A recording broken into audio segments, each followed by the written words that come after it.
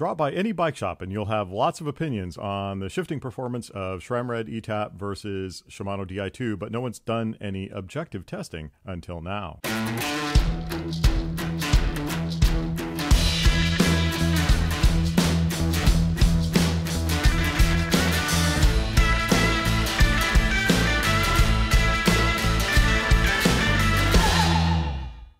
Welcome to Gadget Blues. This is KC, and today we have what AVE would call a treat especial.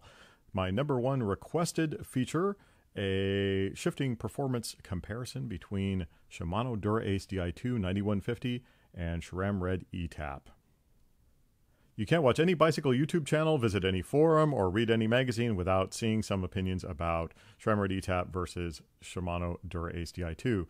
But to the best of my knowledge, no one has done any objective testing of the actual shifting performance, and that's what we're getting to today. So I hope this is going to be a fairly unique experience, and it will be fairly brief and informative. It turned out to be a fascinating exercise for me because what started as a simple group set performance comparison ended up being kind of a journey of discovery between perception and reality. If you've done any training with a power meter, which is a very objective measurement of your performance, you'll note that it starts to give you an insight into the difference between perception and reality. Sometimes you feel like you're putting out tons of watts, and when you get home and you look at the data, you were not. Other times it seems like you were just moving along at a medium pace and you were in fact actually hammering. So we know from that there is a big gap between perception and reality. And going into this test, my perception was that the front shifting was significantly slower on the eTap, and the rear shifting was about the same between the two. Both of those assumptions turned out to be wrong. The way I perform this test is I have a GoPro Hero 5 Black, and this camera is capable of shooting at 240 frames per second at 720p. So I set this up to look at the front or the rear derailleur for the different tests I was doing, and I obtained one of these adapters that allows you to plug a 3.5mm external microphone into the Hero 5 Black. That goes into this big extension cable and into a lavalier microphone accessory, which I took off like that and electrical taped directly to the shifting switch. This means that on the video I captured the sound of the switch at the very second that I pressed it, and I could see that waveform when I drop the video into my editor and do the timing of the frames based on that exact moment I hit the switch. So this is specifically a test of the time it takes from when you hit the switch to when the shift is completed. And by complete, I mean that the chain is effectively wrapped around the next cog and is producing power. This is not tremendously expensive gear, so if you have or are considering a Hero 5 Black, if you pick up one of these 3.5mm microphone adapters and a lavalier mic, you can duplicate these results fairly easily. And I'd like to see your results because, of course, they can vary from bicycle to bicycle and person to person. However, I think my results are pretty repeatable and are very valid. I measured 4 different things in this test: front shift up, front shift down, rear shift up, and rear shift down on both the Shimano and the eTap. And each one of those I performed 13 times. So that's a whole lot of data that I ended up plugging into Excel for analysis. At 240 frames per second, that means 4.167 milliseconds per frame of video. So what I would do is look at the frame where the waveform started for the initial downclick of the button and time from there until I saw the chain effectively wrapped around the next cog. For the rear shifting, I did the shifts between cogs 5 and 6 of an 11-speed cassette. Recall that my assumption going into this from writing both of these group sets for several months was that the front shifting was dramatically slower on eTap and the rear shifting was on par. Okay, keep that in mind. So here we have front shift up, and SRAM is slower by 14.4%. That's an average of 780 milliseconds for the eTap and 681 for the Shimano. 14.4% is significant, but it's not the big difference that I perceived out on the road. So right away, we're correcting my perception with objective reality. And look at the difference in those numbers. 780 versus 681, that's 100 milliseconds difference average. And bear that 100 milliseconds in mind because that will come back later in this discussion. For our second test, we have the front shift down. That is from the large to the small chainring in front.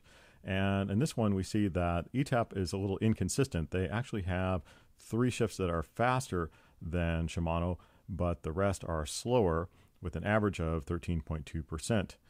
Once again, we're in the neighborhood of 100 milliseconds difference between these items. And you'll note that I have, in all of these, sorted the shifts from fastest to slowest for charting. That's not how they occurred in real life. They occurred randomly, but they look better on the chart if they're sorted from quickest to slowest. That's the front shifting at about 13-14% slower for SRAM. Let's take a look at the rear shifting, which you do more often. The rear shifting definitely did not meet with my expectations of being about the same between SRAM and Shimano. We are seeing on the rear shift down, that is from the cog 5 to cog 6, 28.3% slower on SRAM eTap.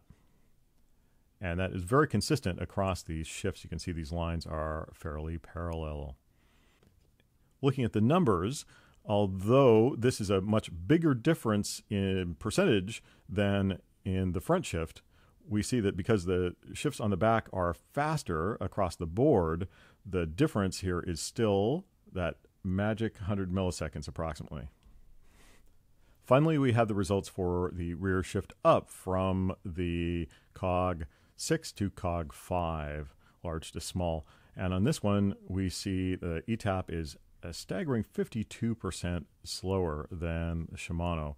That really threw me for a loop because it feels pretty similar. On this one, we're seeing a lot more than 100 milliseconds. It's about 332 average for 9150 and 505 for eTap. So why is the eTap slower? Well, a lot of folks will tell you that that's the way that it is, that the eTap is basically an Ultegra level group set that has its advantages mainly in its wireless nature for ease of install and compatibility with frames that aren't Di2 ready. And all of that is true. But part of it is because the group set is in fact wireless. There's the mechanical part of shifting itself, but I'm measuring from the moment you press the button. And that's why we get this dichotomy between the perception and the reality, because we're feeling the time it takes for the shift to happen. But what really matters when you're out racing, and especially in a fast-moving environment like a crit, is the time between you hitting the button and the shift completing, not the time just the shift takes. Imagine if you hit the button and 5 seconds later the shift occurred. It doesn't matter how fast the shift itself was because you wasted 5 seconds. If we look at the figures for Bluetooth latency, it's not unusual at all to see 100, 150 milliseconds latency across Bluetooth, and they are probably using similar protocols in eTap wireless. I mentioned that 100 millisecond number, that you should remember that, and I think that we are seeing a latency of about 100 milliseconds just for the wireless transmission on the eTap, and that plays a big part in the difference in speed between the group set. If it weren't for that wireless latency, they would be about on par for front shifting instead of 14% different, and they would be a lot closer on rear shifting than the 38 and 52% difference that we're seeing. Remember, those percentages look bigger on the rear because we're talking about a quicker shift in general, so 100 milliseconds makes a bigger difference there. So to summarize what we've discovered today, the eTap is definitely slower objectively than the 9150, and a lot of that is because it's wireless. So the wireless nature of eTap is a terrific boon to a lot of folks. It saves bicycle manufacturers and shops money on installation because it's a lot quicker to put together. It's easier for home mechanics to install because it doesn't require those wires, but you are paying a performance penalty for the wireless nature of the group set. And if Shimano turned their Dura-Ace into a wireless version, they would see an additional latency along with that as well. Riding both of these on the road, I have them on identical frames, so this comparison test was very even. Both Trek Madone 7s on 54 centimeter, and they perform great on both of those bikes. I have a lot of fun riding both of them. I don't notice a performance difference after the first 10 minutes where I figure out which buttons do which, because you have to have a little bit of mental adjustment if you have both of these and you switch back and forth. But after that little bit of reminder and adjustment period, I find they both work just dandy. I would go for the 9150 because it is just faster overall and a little bit more positive in the button presses, but your mileage may vary. I'm not a Shimano or a SRAM fanboy. I have no skin in the game here. I don't work for either company. I don't own a bike shop or anything like that. I own both of these. I bought them with my own money, and I enjoy both of them. You will have a good time with either of these group sets. Just take this data that I have and put this into the puzzle of how much money you want to spend and what kind of performance you're looking for. What kind of riding do you do? Is it in a fast-paced environment like crit racing, something where you really need to be shifting a lot? You could benefit from the extra speed of the Dura-Ace in those engagements more than you would in ordinary flat road racing. I think sprinters in particular, I'm a sprinter / puncher, and therefore I am really sticking with the 9150 for competition purposes. But again, both great group sets, both are recommended. That's our video for today. I hope you found this data as fascinating as I did, and especially the bit about perception versus reality.